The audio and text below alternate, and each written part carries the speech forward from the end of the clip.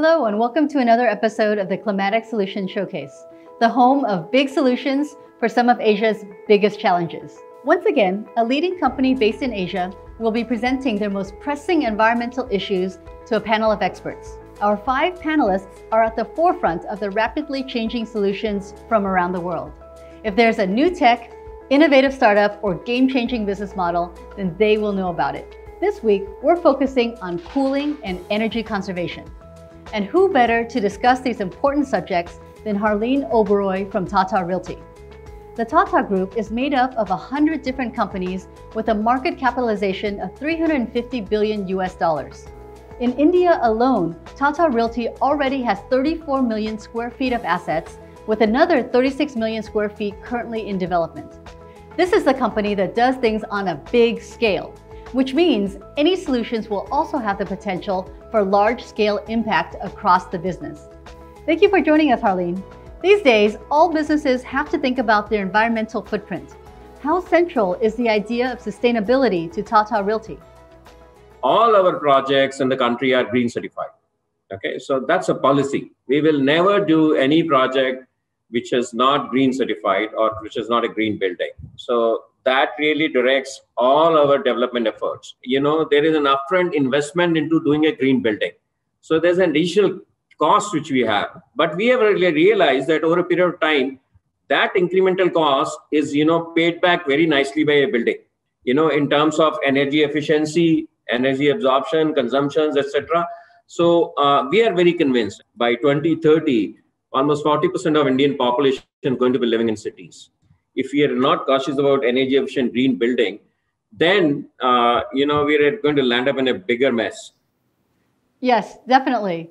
This rapid urbanization makes the need for workable solutions even more urgent in India.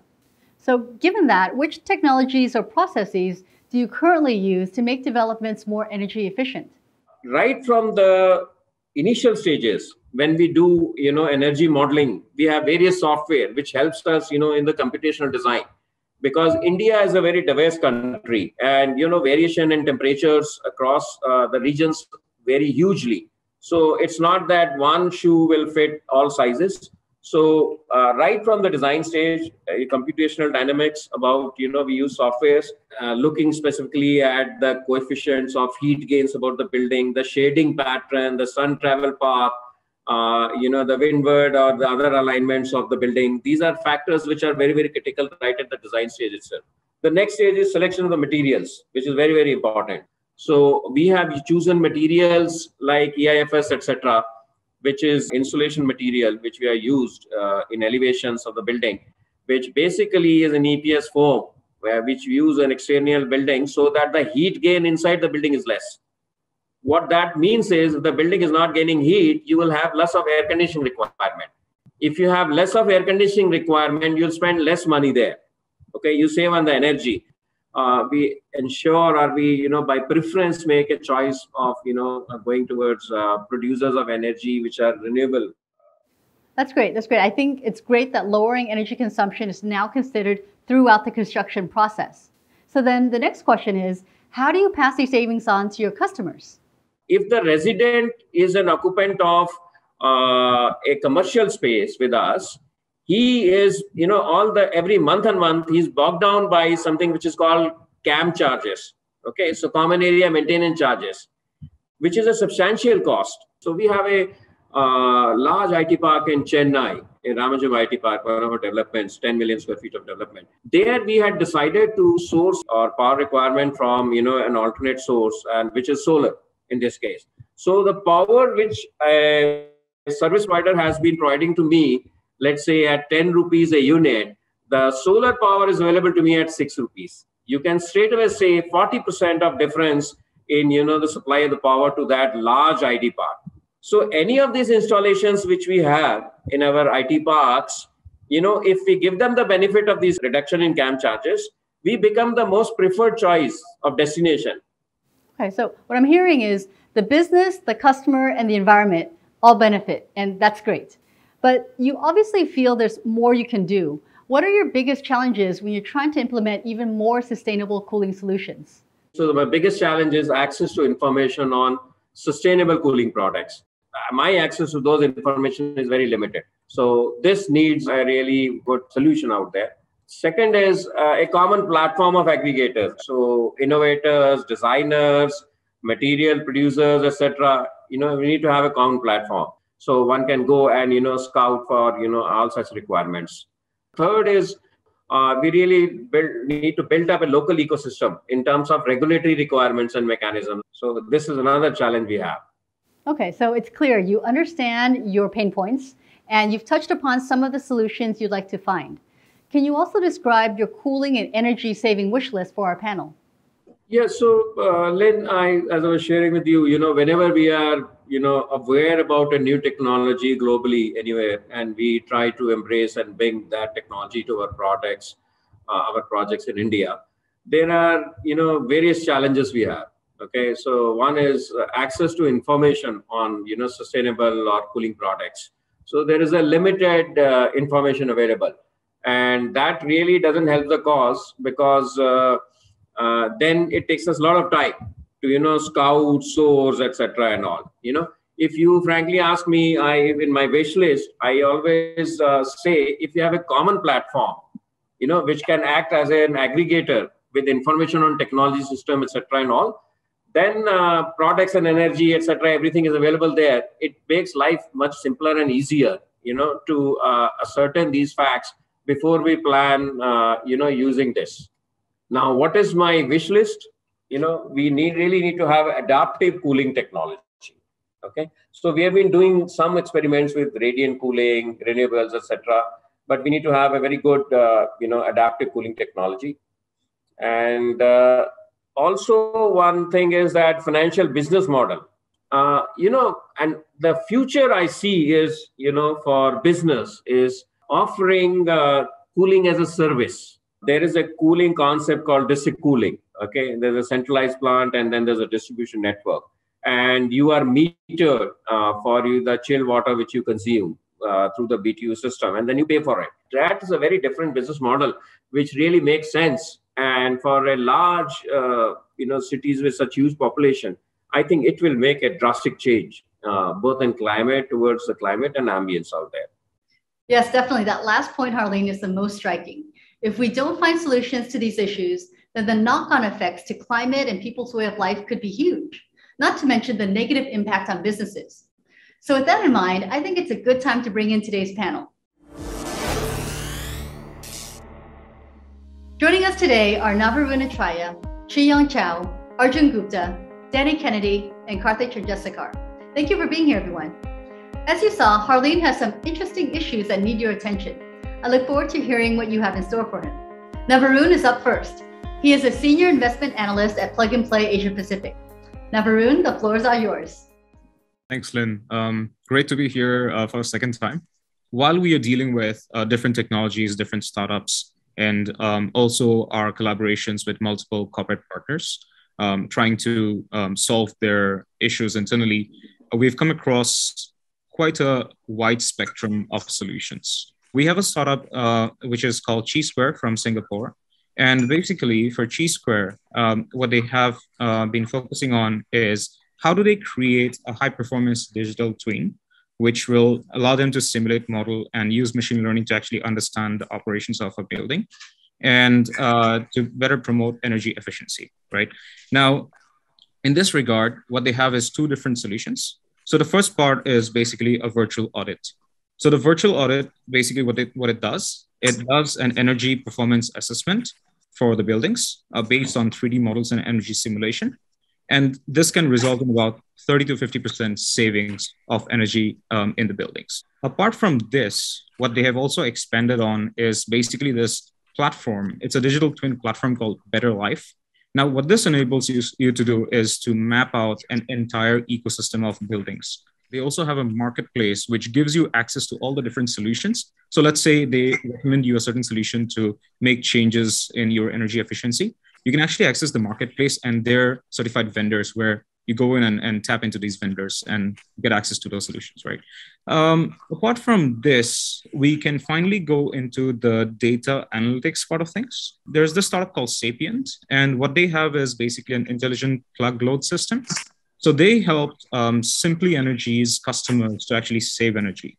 So what they do is they provide more insight on how different appliances are using energy on a day-to-day basis. And then this information provides the insight into what can be done to actually save energy over time in a particular setting. So these are a few things that we have seen in the past. These are success stories that we've had in the past. Thanks, Navaroon. Thank you for that broad selection of ideas. Harleen, what do you think? Tata is a large company. Could you potentially use all of these ideas? Absolutely, absolutely. And Navarin, many of the points which you picked up is something which we are, at this moment, role-playing to find solutions. And again, I reiterate, because I mentioned this in my, wish list also, that access to information of these developments is something which is either it comes too late for us by the time we have, moved on from the design stages. And so that's our challenge. And also my requirement that all the systems which you mentioned about IoT devices and other things, they need to be very harmonized and working on a common platform. Yeah. Okay, I cannot have multiple systems because it creates its own set of unique challenges for us. So integrating these systems is the need of the hour, and that's something which we are really day in and out working, trying to find solutions.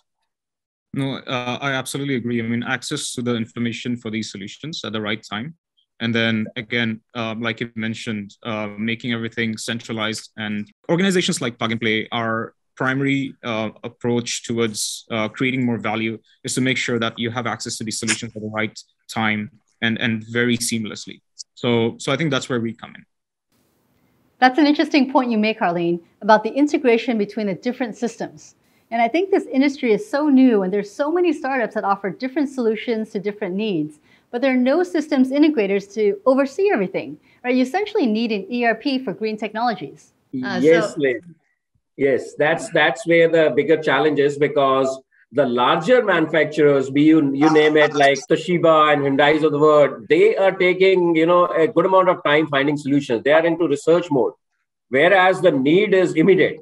And we have found this need being addressed by new startups, which are very fast, very agile, providing solutions. But the pain point is there's no common integration or a platform where they stitch together for me. So that's where we are. Speaking of fast and agile solutions, Arjun, I wonder if that's something that Smart Joules would consider doing, or is that a little too far outside of your mission right now? Yeah, thank you, Lynn. I think that's an excellent question for me to come in on. So I represent Smart Joules. We have our own IoT platform technology called D-Joule. And all the new IoT platform technologies, I would say today, are built with an open architecture. Okay, so what that means is that they can take in information from any existing building management system or any other database. And they can also export information to any other building management system or database. And in the middle, while taking in information and spitting out information, it does its magic in optimizing energy use. One of the challenges that I agree with Mr. Harleen is that some of the legacy systems, like if you go to a Honeywell or if you go to a Schneider or a Siemens, they may be running a proprietary protocol on their own part of the building management system. And then, this is where a person like Mr. Harleen becomes extremely important. Because he's the owner of the building, right? So if he tells his legacy system providers that you need to open up your systems and allow them to integrate with other systems, then there are standard industry communication protocols like BACnet, over which any IoT system can integrate with an existing automation system. So I think, the challenge here is one of collaboration and cooperation rather than technical. And we have done this, in fact, in some of the buildings that we work with. Now, I'd like to respond to Mr. Harleen's challenge that he's thrown out to us. So as I understand it, there are a few elements of this challenge. One is that he wants his buildings to be dynamically managed. Second is that he wants all his information available on a single platform, which is what we just discussed. And then third is that he wants low-cost cooling system, right? Low energy, low cost, high sustainability cooling system. And then the fourth is that there are a lot of technologies, and it becomes a little challenging to go after 100 technologies. So we are an energy management company, and our job day to day is to actually deliver the lowest cost of cooling for large campuses. So we are currently managing more than 40 buildings across India. where we have already implemented, designed, implemented, and we are managing cooling optimization projects. So what this means is that we have minute by minute information on each of these buildings, on each equipment's energy consumption profile. So when you go for a cooling as a service proposition, the advantage that a person like Mr. Harleen has, he can throw out a challenge and say, I want, who can give me the lowest TR per square foot for this new facility that I'm coming up with? And then who can give me the lowest kWh per TRH for a 15-year period, right? And then just throw it out as a challenge. And then it's up to companies like ours to actually pick from all the best available technologies and bring them to Mr. Harleen, because all he cares about at the end of the day is these two numbers, right? So that's where something like cooling as a service and what we do actually comes in. So thank you, Arjun. And good to hear from you. There are a couple of things. So as a developer for commercial spaces, IT park, large IT parks, we have a vision and a mission statement that come 2025, we are going to be having a portfolio of 25 to 30 million square feet of leased out space. Okay, that's a very ambitious target. And the next subsequent plan of action is that we'll go for REIT listing after that.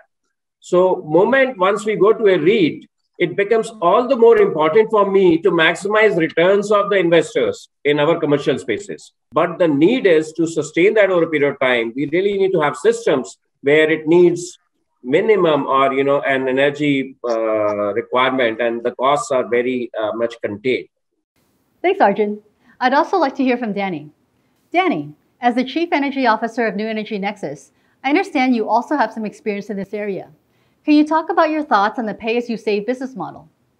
Sure, and thanks for having me. It's sort of fun to follow on Plug and Play and Smart Joules. I agree with a lot of what's been said, so I don't want to rehash that. I think, to Arjun's point, the cooling as a service business model aligns the incentives right, makes it such that the entrepreneur is delivering this sort of integrated, seamless service to the end user, the customer, against the things that they care about, which are cost and energy consumption. And so, that's how to make it work. With Harlan's questions and the sort of challenges we were faced with, I don't want to rattle off the, sort of dozens of individual companies or technologies that we've seen in portfolios that are trying to implement these contracts, but rather sort of talk about how to expose Tata Group and other folk to those from outside of India into India and vice versa. We've recently had great success bringing a Malaysian boiler control company to Manhattan. But I think one of the key things for us to get better and to accelerate the adoption of these efficiency technologies and improve the built environment performance is going to be sharing and cross-fertilization between the sort of programs and the portfolios. And if there's a better mousetrap in one market, let's make sure that it spreads quickly to the next. And using open innovation ecosystem strategies and making sure that they're all, as Arjun was saying, fairly open sourced is critical to that as well across markets. So we've tried to make that knowledge available. Our Clean Fight program in New York is probably the most applicable. Harlan, landlords, building owners, and REITs are all really lapping up the services and products being offered by the startups because they are meeting these sorts of goals to pay as you save and reduce cost of energy at the same time. Thanks, Danny. That's really interesting to hear what's going on in the US. Now let's explore an Asian perspective. Xiyang, in your role with ADB Ventures, can you tell us some of the solutions that you think will be helpful for Harleen's needs? Sure. So Harleen, you mentioned the aggregator of information and the technology. You mentioned the platform several times. But built on what others already shared, I'd like to share 3 example companies I have talked to. So for example, one group of people with international experience and focus on green and low carbon solutions. So basically from their point of view, they're looking at the whole life cycle of the building, from the design, construction, operation, from the whole holistic view. They're thinking about how to integrate all the new materials and the new technology into the whole picture. So to me, this is a very good bridge for people for organizations like you guys. And then another one company is actually a subsidiary company under a top land developer company in China. It focuses on green building technologies. So basically, they also integrated. First of all, they innovated, invented a lot of technology internal, but they also incorporated all the other, interesting technology startups into the system, and they design total solutions. So, for example, they have very clear, service package for commercial building, for residential house, for factory, for school, that kind of thing. So from there, you can, because they already, I think they are keep doing pilot test and using to the commercialization stage, and they also keep using in, and then they can share with their customer who are the, the large real estate company or land developer. So that's another form of the bridge. And another one is talking about tech scouting. I think Plug Play and the New and Nexus are so good at scout good technology all over the world, but I do see a slightly different format. You probably, I don't know whether people heard about the Sky City Challenge, which is actually hosted by a Chinese company, Broad Group. So Broad Group, every year, they throw out an international open innovation challenge. It's called the Sky City. So every year they gave out a question. Okay, I want all people, the designer, architecture, tech innovator, you can help me solve this problem. So I felt like Tata can definitely work with Plug Play, can work with New Energy Nexus to help do the tech scouting and the evaluation. But I think you guys can also think about how to even be a little bit more proactive, to call on the innovators in the world. So yeah, that's real cases I saw from China. Yes, in agreement there. But let me also share with you at Tata's, Tata is a conglomerate of 100 group companies and represented in 100 countries. So let me assure you that we have a very beautiful internal ecosystem of, innovation, and we are still running short of solutions. Okay. So every day, every design we bring on the board, there are requirements. So you mentioned this, maybe we should be in a position, or we should stitch it better with global innovators, startups, so that there is less of time to incubate a design, and we cut short the development life cycle of a project. A quick question. I know you have been doing so great actually on the ecosystem side. I wonder whether there are very clear mechanism to help them to do the POC, the pilot projects inside the group. Absolutely. I will share with you a case study. So there was a startup company from Delhi, Bright Young Engineers, and they had developed a heat exchanger. A major contributor of pollution in the cities is diesel generator sets, and it removes the particulate emission of 2.5 or particulate 2.10 by as high as 70% or 80%. Now, this startup, we piloted with them. We installed one such, installation in one of our projects in Gurugram, and it yielded fantastic results. However, the DG set manufacturers or suppliers, they were not willing to buy this technology for reasons best known to them. So we came to the support of this startup, and I personally wrote to these DG set manufacturers like Cummins and many other, that if you do not have this, not specifically this, but if you do not have a particulate emission control system in your DGs, we're not going to buy from you. So that really led to a different solution now. And now it has been made mandatory by government also. So it is a must to have. So this is the, walk the talk kind of conduct we have here. That's really interesting. One of the biggest challenges for startups is getting access, right? Access to suppliers, access to customers. And with Tata, not only are you the customer, but you also act as a champion for the new technology. Right? This is a role I know most funds also try to fill. Karthik, as founder of Sangnam Ventures, what's been your approach to helping startups get the access they need to continue to grow? The opportunity when we started off, and we were looking at it from the kind of the broader market, which is kind of mostly unorganized. Our focus was more on the MSMEs and where we can make an impact. And so a lot of the work that we did in cooling was around low-grade waste heat recovery, around basically thermal storage solutions, which kind of works both with industry and commercial customers. And the idea was, hey, the commercial customers have capital available. to deploy, and they have access to markets, right? And what we learned was, while there are, the companies we had invested in were like advanced in terms of technology or bringing new technology to the market, they were working with industries which have like big engineering teams, right? And their engineering teams are designed to work with a variety of technologies. Plus, they want the best in class for each solution, right? They don't want something that's uniform.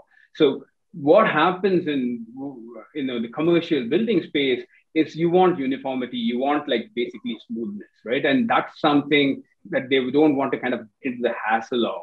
And that, I think, was the learning for us to kind of support Arjun and Smart Juice in saying you need somebody who brings things together, right?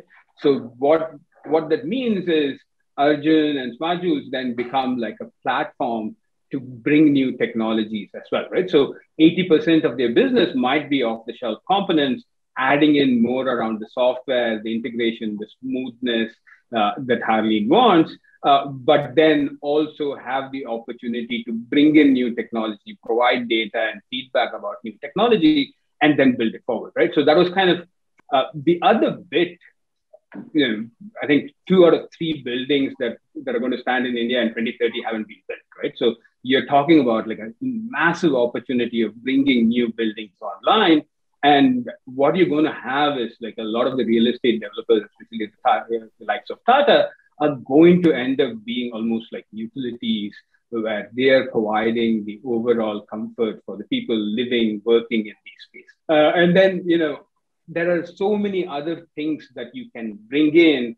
And I think the energy platform, the cooling platform, is a great place to start because it's the hardest platform. But I think if you do the hard part first, then the opportunity to bring on other technologies becomes really understanding where the evolution might be in terms of what Tata Reality might look like 5 years from now, and then kind of building the ecosystem and building startups that basically grow with them is, I think, the most interesting thing to see. Okay, great.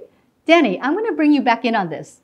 Does this new vision of what a property developer could be resonate with you? Well, I'm loving how Karthik's sort of making a Tata group or equivalent commercial building owner and manager a kind of aggregator of aggregators. You have this opportunity to provide cooling as a service, charging as a service as the electric mobility rolls into the garage in the basement of the building.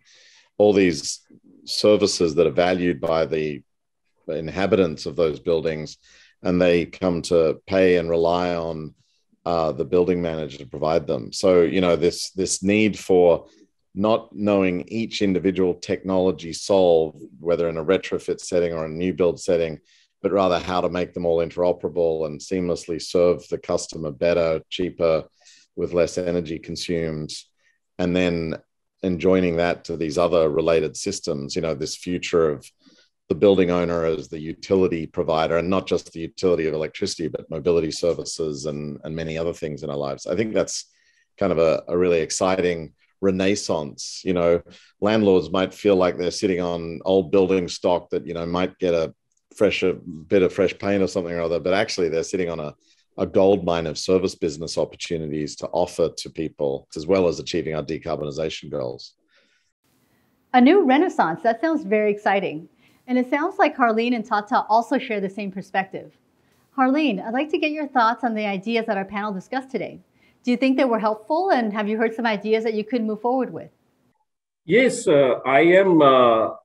This is very encouraging and eye-opener also. So you have brought together, participants from very different profiles. So I have a better idea now, because the commitment, again, as I said, from the group, from the chairman to my MD to me, is all same.